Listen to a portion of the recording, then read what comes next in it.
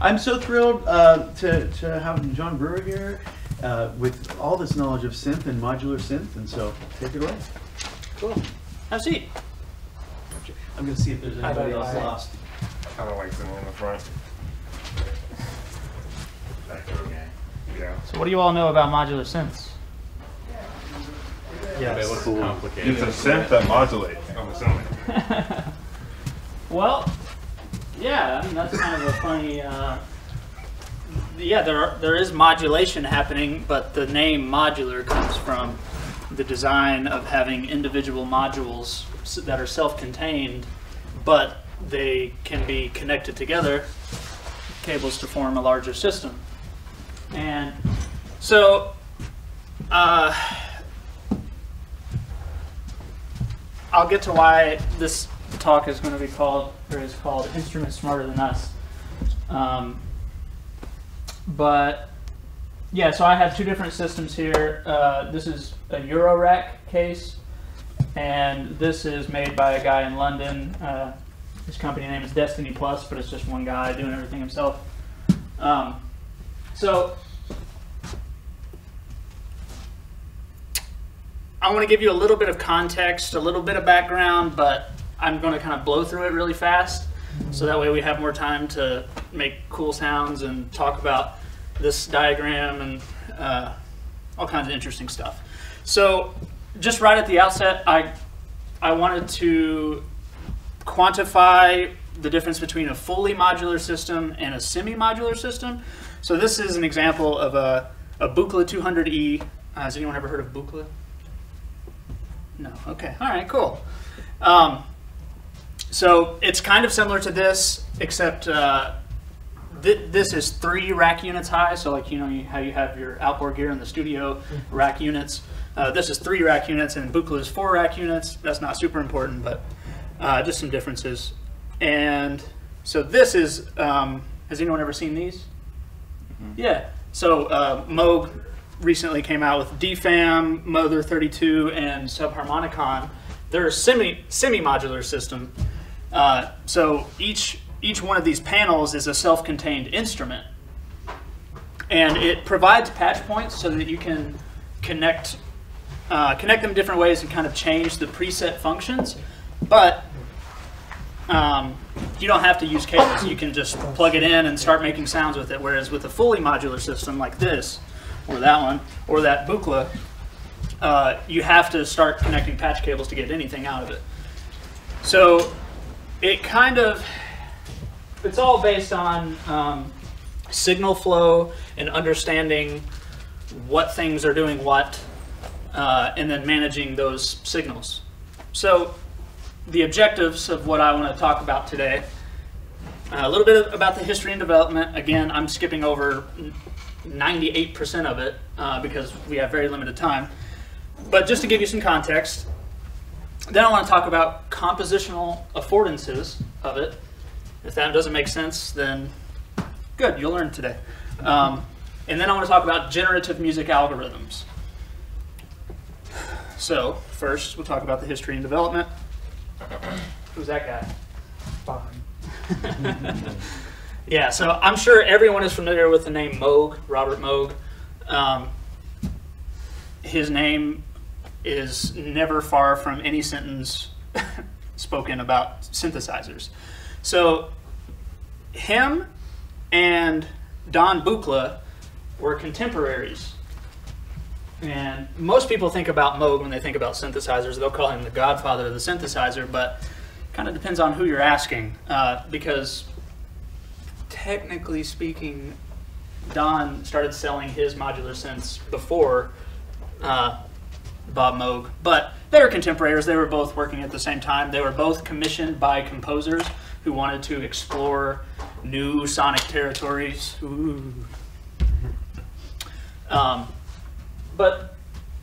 And this is how you'll hear it referred to.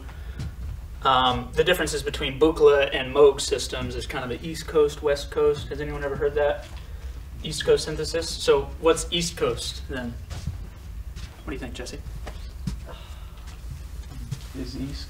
I don't remember. I've like heard of the divide before. Is I feel like was Moog from California, so it's Backwards. backwards. Okay, yeah. Yeah, so Don Buchla is in California, and Moog was based in North Carolina.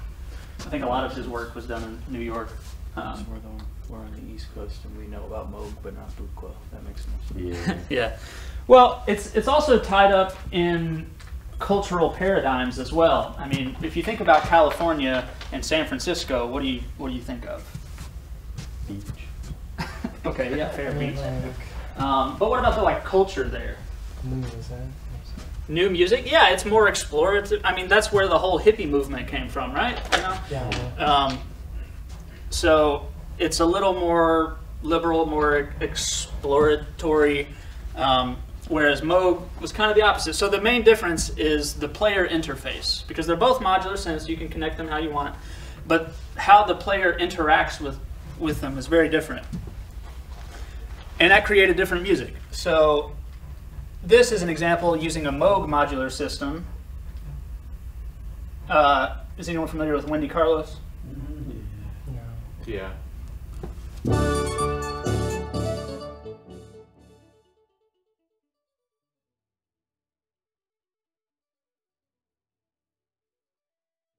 So as far as I know, this is still the best-selling classical music record of all time, as far as I know. Which is pretty crazy because it's electronic music, but it's Bach. So Wendy did a series of arrangements for the Moog modular synthesizer of Bach pieces. And I think that kind of encapsulates Moog's approach. What do you see here that might push it in that direction, just in terms of player interface? The keyboard. Yeah, the keyboard, exactly. So Moog said, you know, if people understand the keyboard, understand piano, if I put a keyboard with this instrument, they'll naturally be able to do it. So then on the other side, of the country, we have Don Buchla, and he was commissioned by Morton Subotnick. Has anyone ever heard of Morton Subotnick? Okay. I think you can agree this is different musical territory.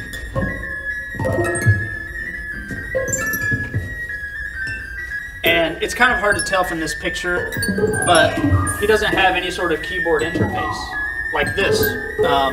I have a sequencer here. So mostly Buchla systems used sequencers or just ways of connecting things such that they generate music, rather than the player determining, I want this note now, I want this note now. So it's less of a top-down approach. We're dialing up It's like when Microsoft Word SpongeBob- now. It sounds like It's when Squidward gets to the future. That's Say, future. Yeah. Times. I think, honestly, that music was probably kind of modeled after Morton Subotnick. He was very afraid that people were going to hate his music. And there's a whole lot of synth history after him. I mean, there's so many people we can talk about, different modular systems, how they developed, how they were left aside for a long time because, like, the Yamaha DX7 came out, digital synthesizers, and everyone was like, analog, throw it out. We want digital. But now we've kind of come back to it, and a big reason is the emergence of Eurorack systems. So Eurorack is this system here, and it's basically a standard of the voltage used inside, the power supply voltage, the width of the modules, and well, that pretty much covers it. So yeah, it's this format that was standardized by Dieter Doepfer, which is the maker of this system. And this is like a pre-made system that you can buy from Doepfer, and it has all sorts of different functions in each module that are represented. But you can also, obviously, buy modules from different manufacturers. And so this is my system here. There are a couple modules that I'm working on getting that are in there. It's wishful thinking right now. But yeah, I've combined modules from different manufacturers Instruo, after later audio, et cetera, et cetera. And I'm not going to talk too much about specific functions because I think in your all synthesis unit, you've talked about filters, oscillators, envelopes. Are you familiar with those terms? Yeah? Okay. All right. Well, that's good because that would complicate this a lot if not. So this kind of caused a resurgence, and there are now thousands upon thousands of modules available. I have something like 5,000 or 6,000 from hundreds of different manufacturers. It's really popular now.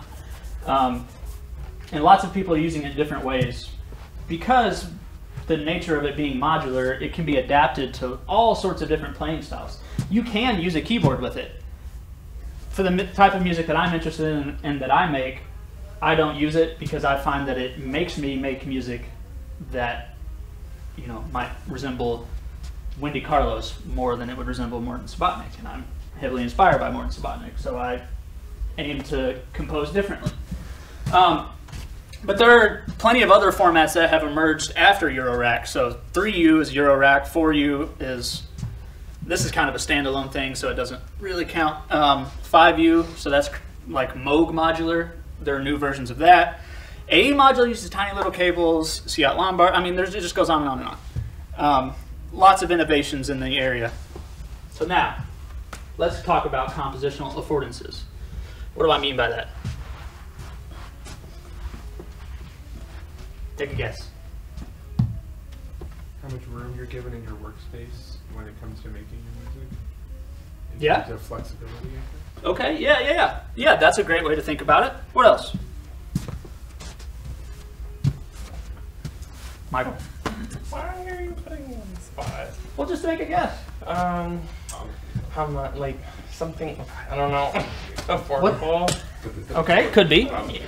When you're starting out making the music outside of the box, like I forget what his name is, opposite of Moog, then it allows you to continue to build outside of the box rather than confining yourself with compositional rules or any such thing. Right, yeah, absolutely.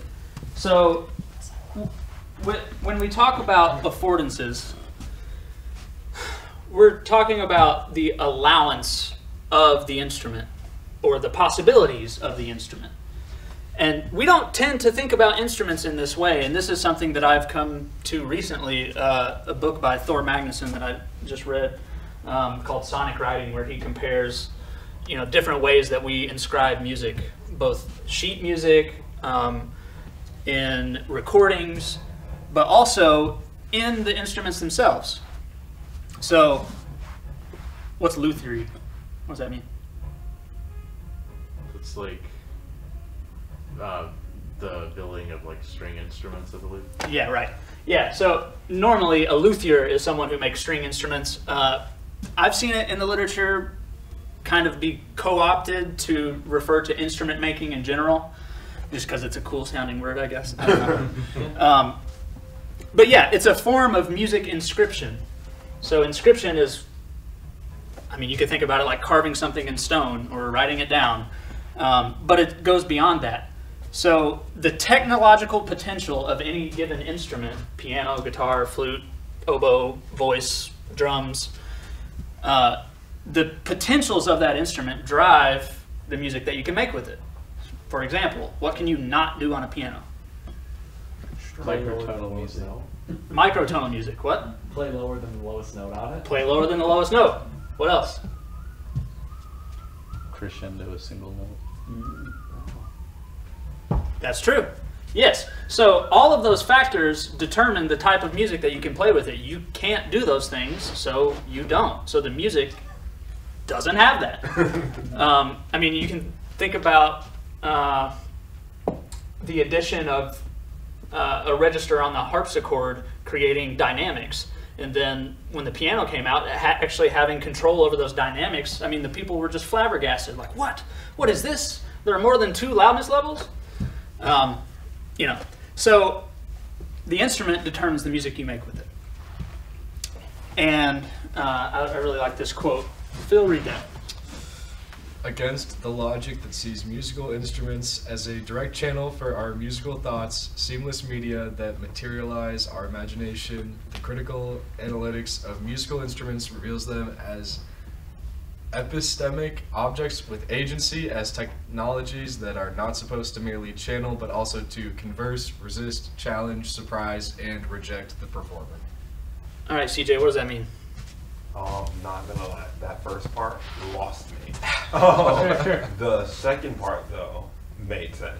It Okay. basically means that the technological potential of a instrument is not just to be an extension of the performer, but it itself is also a living, breathing entity. Well said. Absolutely. Yeah. So we tend to not consider, like if you take guitar, that's what I studied. Both my degrees are in guitar. With the guitar, if you set it on the floor and say, play music, go, do it, it's just going to sit there. It's not going to do anything. And, you know, when you're playing it, generally speaking, unless something is going wrong with it physically, it's not going to give you much feedback. It's not going to direct your decisions in an active way. It's more like you have to overcome the instrument. You have to be better than it. That's why we practice technique, so that the limitations of the instrument or the difficulties of the instrument can be overcome. But with creating musical systems, which is kind of what I'm talking about here, you kind of cherish those, well, that conversation, the resistance, the challenge, the surprise, and the rejection of whatever you do, because that generates new musical forms that you couldn't otherwise make, because it's not a top-down. It's not the human deciding, this, you know, I have this perfect idea up here and now I'm trying to realize it. It's more an extension of the mind. So has anyone ever heard about this concept that tools extend the mind? Does that make sense? Yeah. What do I mean by that? I probably have it here. You can use like tools to like better your ideas, essentially. Like. Yeah, absolutely. So by using a tool, and it could be literally a marker or a shoe or a screwdriver. What? I was saying like the marker, like you can use it to write down your ideas or something. Yeah, absolutely. And that, like me, I personally, I have to have something physical in front of me to really manipulate my thoughts well. And so I can't think clearly unless I'm writing things down and looking at it and analyzing it from that physical perspective. But this extends to lots of things. So basically, the affordances, or the possibilities with any given tool, i.e. an instrument, determine how we think. So if we create systems that are, going back to the name of the talk, smarter than us, or in a way we can't predict them, then we are creating music that could be more complex or just different in ways that we don't even plan, or that are beyond our planning. But then that develops our ability to manage these systems rather than from a top-down approach, more, I guess, bottom-up. So this brings us to generative music. Has anyone ever heard of generative music? No? All right. So there are tons and tons of examples of this, especially now that Eurorack has become much more popular. But let me switch. I don't know why this is not. There we go.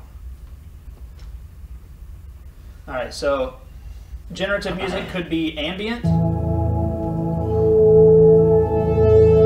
So State Visitor is a pretty big YouTube channel. He does these like 4-hour-long videos where he sets up a patch and then just leaves it. So it's kind of like those videos where people like slight ambient noise for sleeping. Yeah, pretty much. But the term generative is referring to the way in which it's created. It's not necessarily restrictive of how it sounds. It has more to do with the method with which it's created. And so here's an example of like an electronic musician, Richard Devine, music. So he's using generative processes, but it doesn't sound like it here. But a lot of it's like dance oriented. Let's see if I can find it.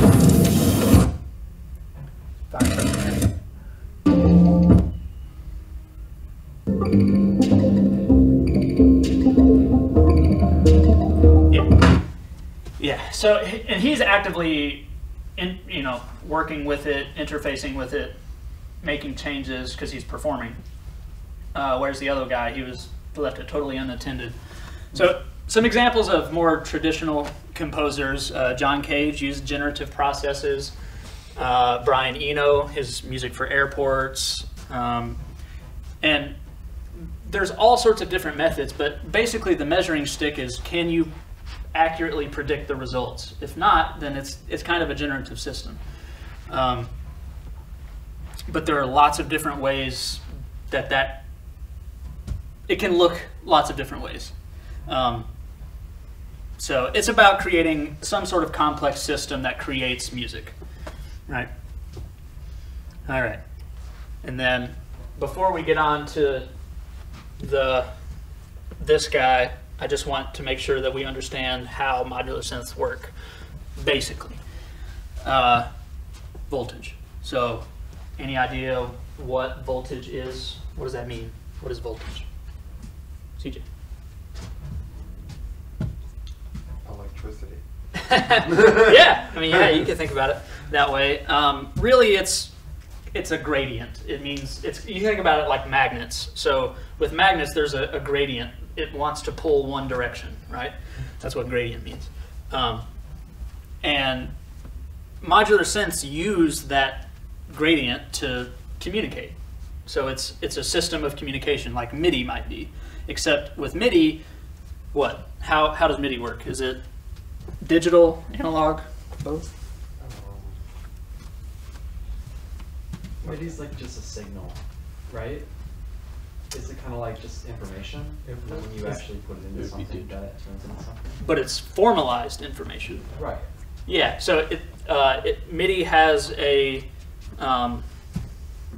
what's the word? The committee for MIDI in the 80s, they came out with a set of standards, and that formalized the MIDI standard. And basically it's just a way of... MIDI committee, oh my god. MIDI committee. Yeah. Okay, so rather than using MIDI, which uses digital, a digital standard, so it's ones and zeros, this is using an analog standard, and Eurorack is between -10 and +10 volts. It can be positive or negative. And basically you can just think about it as a stream of numbers, of value. So it's essentially infinitely precise because it's analog, it's electrons. So leg up on MIDI there. MIDI is not infinitely precise. If you've ever played with a filter through a MIDI CC control, you can hear the steps in the MIDI control because it's not infinitely precise. So voltage can look like many, many different things. It could look like, so here we have our scale, right?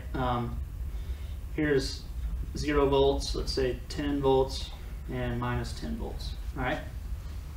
So, and then this is time. Okay, so it could look like what we call a pulse wave. So it could look like that. Or it could be a sine wave. Or it could be noise. Right? So it can be anything and here's a helpful way to think about the entire spectrum of possible signals that you can have. What is the simplest sound? What is the simplest sound?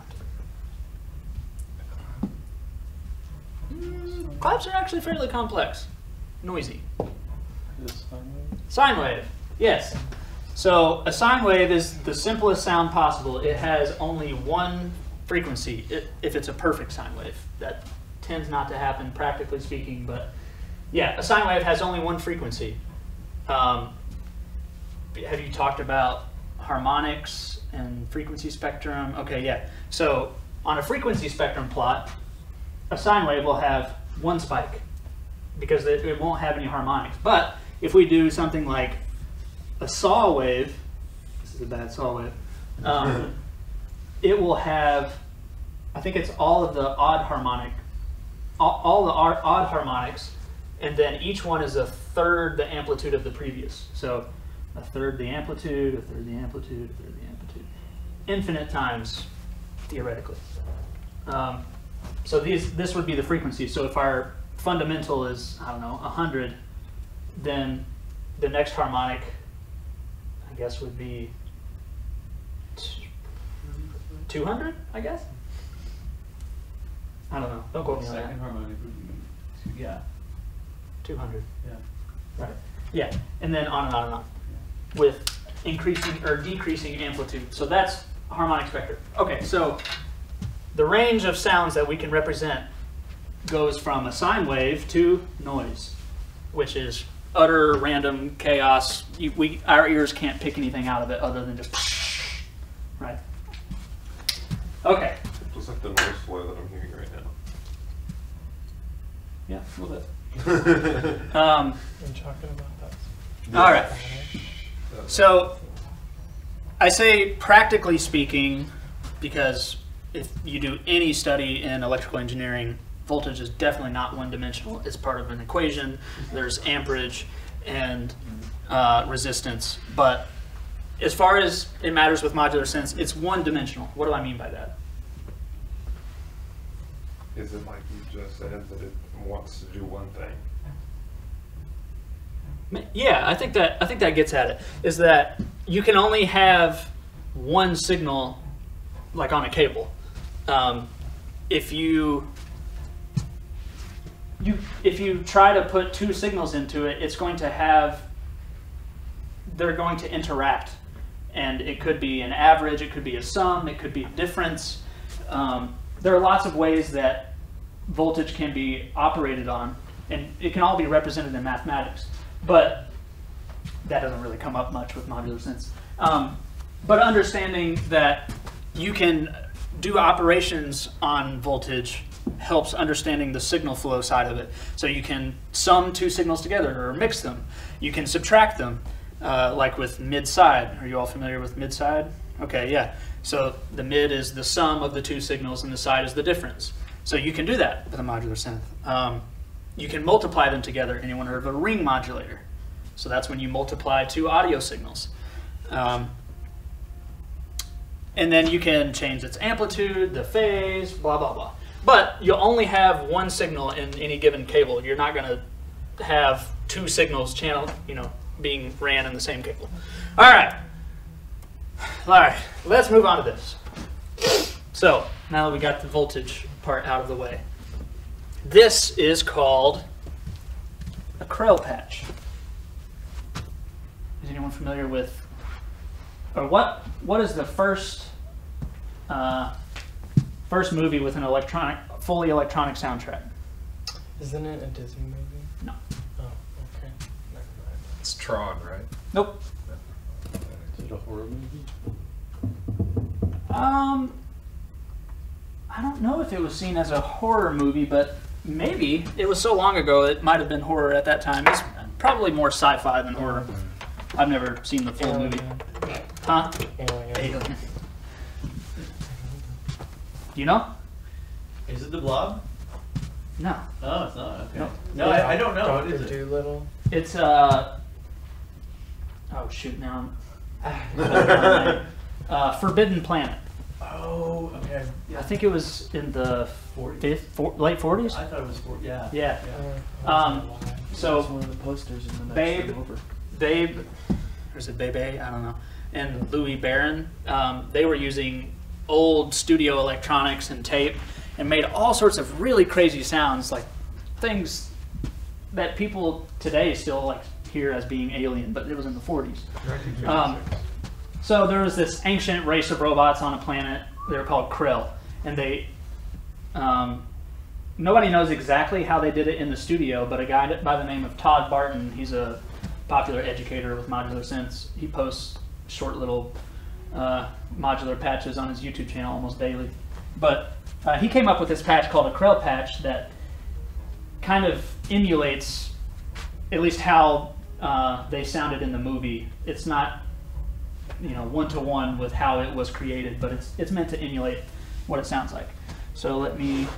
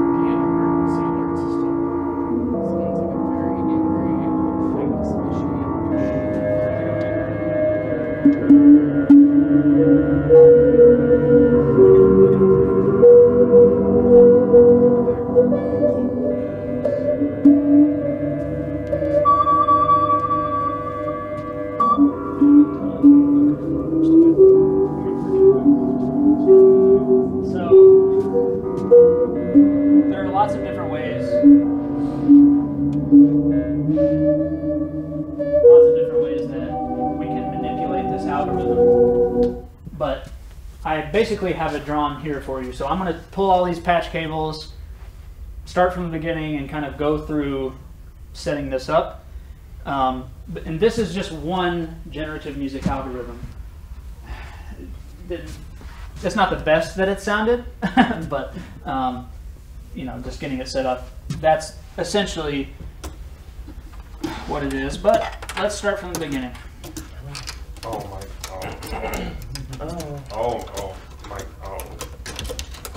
sorry, just like the musician in me is like internally screaming for you. What? Why's that? Huh? Why? Because it's like undoing. That just like it's like undoing a finished product and then having to restart it from scratch. I'm like, that's the beautiful part. okay. It's actually an incredibly freeing feeling. Sometimes I'll leave a patch connected for days or even weeks, and then I'll just reach a point where I'm like, okay, I'm done, and then just pull all of them out, and it's just like, oh, it's so nice. It's starting from scratch, and every time, sometimes if I'm trying to build on a patch and make it better, I'll redo it, because in that process of reconnecting everything, you know, you're kind of like working through your knowledge and you find new things. So it's actually a feature, not a bug. All right, so what's VCO mean? Voltage controlled oscillator. Bingo. VCA? Guess. Voltage control audio? I don't know. Yeah, you can think about it like that. Amplifier. Amplifier. VCF. Voltage controlled.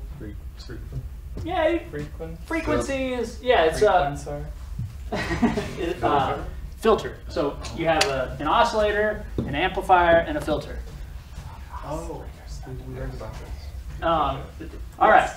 So Oh my God, we learned about that. Next is gonna be a VCU.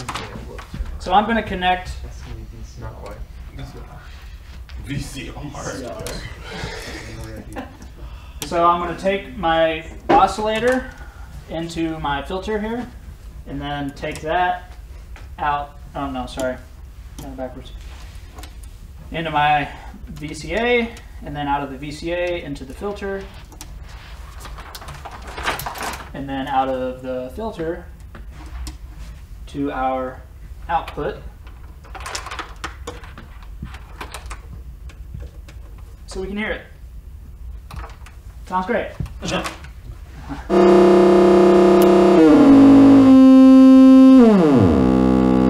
so we have oscillator frequency. This is our amplifier on a little fader there, which is convenient. And then our filter. This is a bandpass filter. What does a bandpass filter mean? What does that mean? Is that the? Oh, wait, hold on. So if you were to look at a frequency plot, there are more than 3, but Yes. there are 3 different types of filters. So there's a low pass filter, so it kind of like cuts the highs. There's a high pass filter, and then there's a band pass filter. That's what I thought. Yeah. That's So it only passes a small band of frequencies. Yes. So this is a triple band pass filter, so I have 3 different ones. So here I'm moving the center frequency up and down, but you can also change the band width, so how many frequencies or harmonics that we'll be hearing. So now we're hearing all of the frequencies or the harmonics in the way we can dull it down to only focus on smaller width bandwidth. All right, so we got that. And now this is the generative component. So now we're going to create a system that will control this in a way that makes interesting results. So we have a looping AD envelope. And this is going to control the amplitude of our VCA. So I'll take, here I have this Quadrax module made by IntelliGel. It has 4 channels and they can serve different functions. And if you look here, you see this blinking green light. And that's just a representation of the signal that will be coming out of that output. So if I take that, notice it's all green. That means it's all in the positive direction. Because if we amplify something negative, not going to work. We won't get people. You can do that. It will flip the polarity, but you have to have a ring modulator, or also called a 4-quadrant multiplier, because it can multiply in positive and negative directions.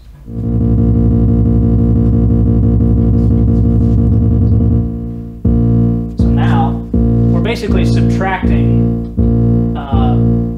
the wave so that we don't just have a droning note, but we have, you know, a pattern, a rhythm. All right. So now I'm going to use one of these channels.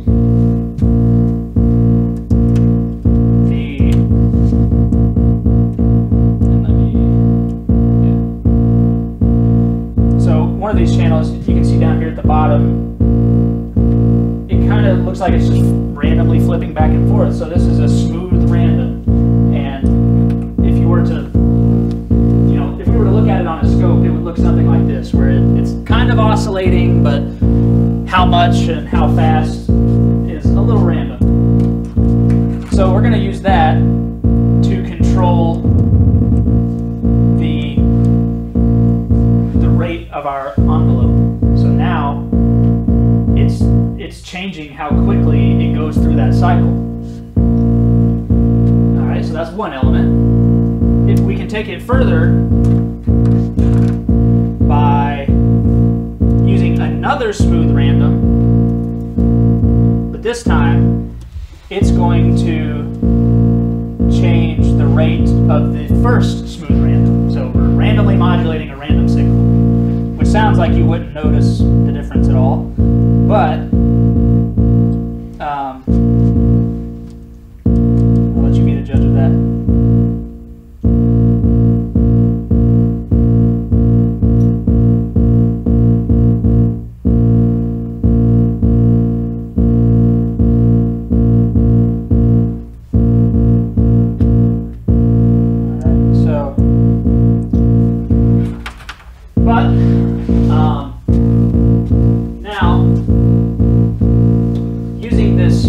Envelope.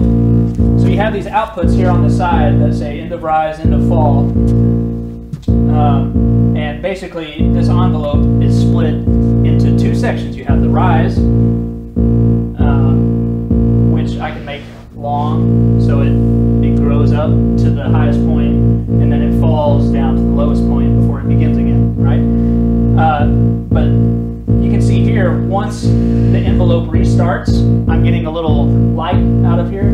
So that's a trigger that it's sending out, which looks like, I already erased it. So every time our envelope, say if this is our envelope, every time it restarts, which would be right here, it will send a pulse out of that output. So we can use that to trigger other things. So for example, I have what's called a sample and hold module. Does anyone know what sample and hold does? What that means? Sample and hold? All right. I'm going to fill this board up. So sample and hold does exactly what it sounds like. So you have... So sample?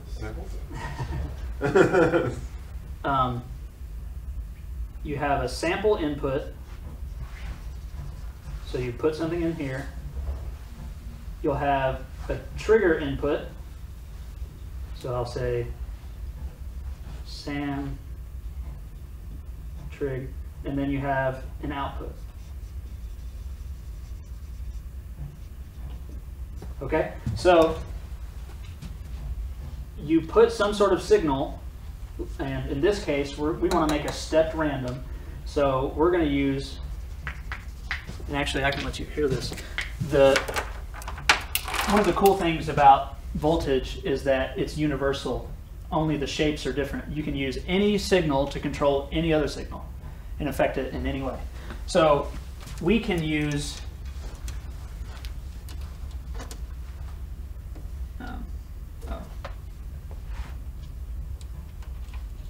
shoot. So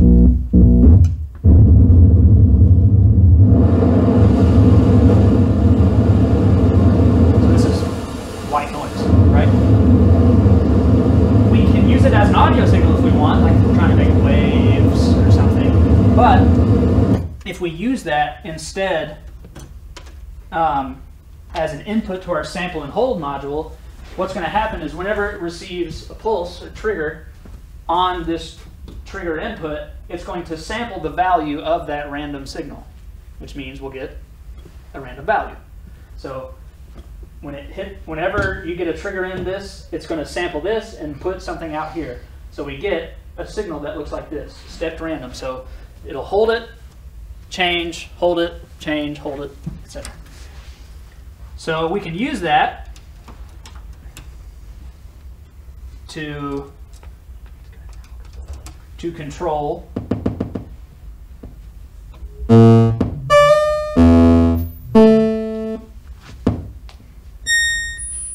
really fun to listen to. So what do you think we could do to make it a little more listenable? Remembering that we can process our voltage in different ways. What does it sound like is happening that you could maybe change? Is there a way to lower the high notes? Yeah, so that doesn't like peak. Yeah, right. So we have a really wide range of voltages that is being sent to this oscillator, and so the lowest note is below audio. You hear it as clicks, and then the highest one is like, you know, it makes your ears bleed. So we will process it through an attenuator, which is just like a pot on a mixer or whatever. You might see here, like all that is a potentiometer. It attenuates the signal. So I'll attenuate the signal and then send it to the oscillator.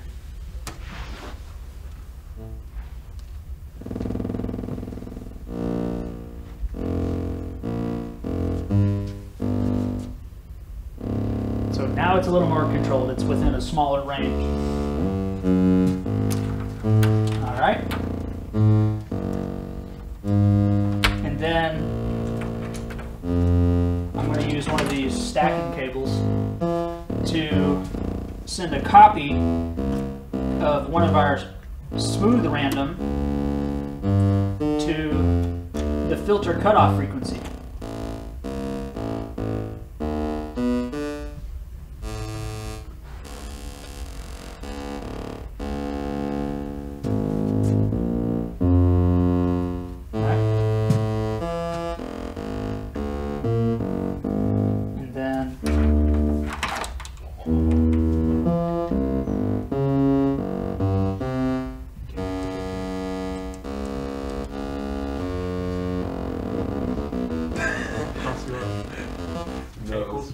Yeah, that's a little more characteristic. So in the end, it kind of sounds like some alien robot talking a language that you don't understand.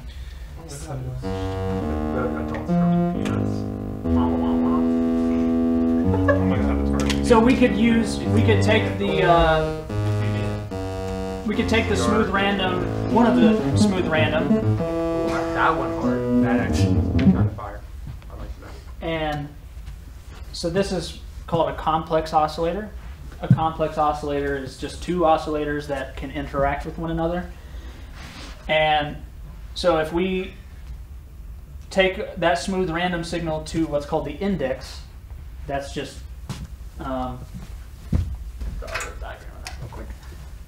So we have two VCOs, and then the index is just like a VCA. That's all it is. And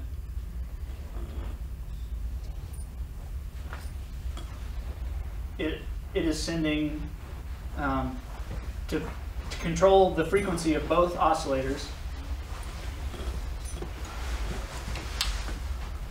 We can change that.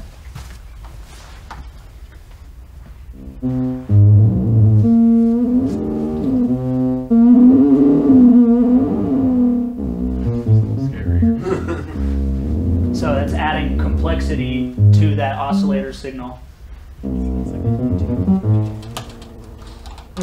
And then in the beginning, I was using this granular processor to create the other sound.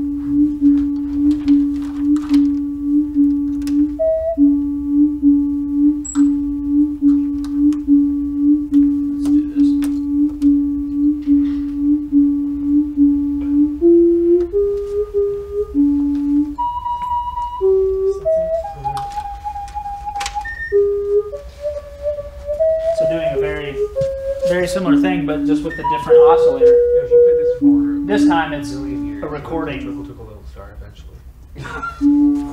A recording of a different modular system. I was getting that. It's like a bunch of monkeys in the room. They'll type out Shakespeare. Yeah. Put 100 of these. All right.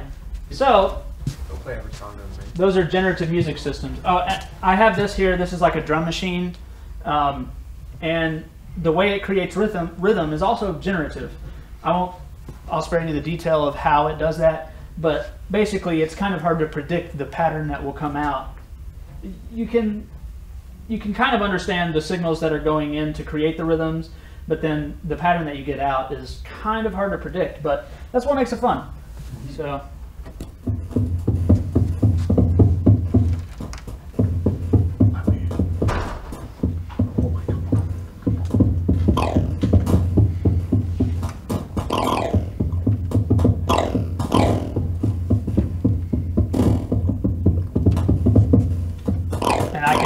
I can change what it is that's creating the pattern.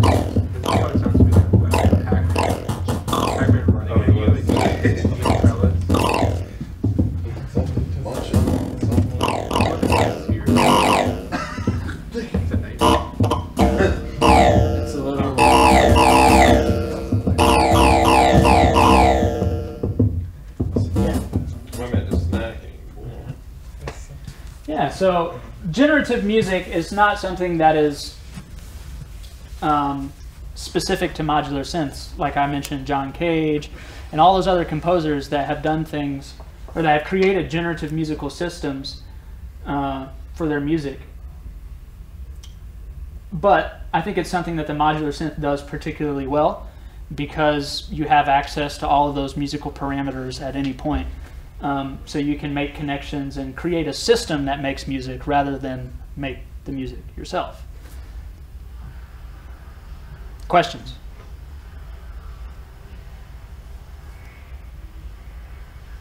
What type of cables are they? Auxiliary cables? They're mono, Oh, 3.5 millimeter cables. 3.5. Oh, cool. I broke them too. These are banana cables, which is borrowed from like scientific instruments and lab equipment. Like if you've ever used a multimeter, it has banana jacks, and then this here is what's called a format jumbler. It just switches between this type of cable and this type of cable, so I can interface these two systems. Format jumbler is a fun name. No questions? Nothing. He's blowing my mind. I have no questions. My brain sounds like synth right now. Oh, let me, and I want to show you all this really quick. My brain is in signal.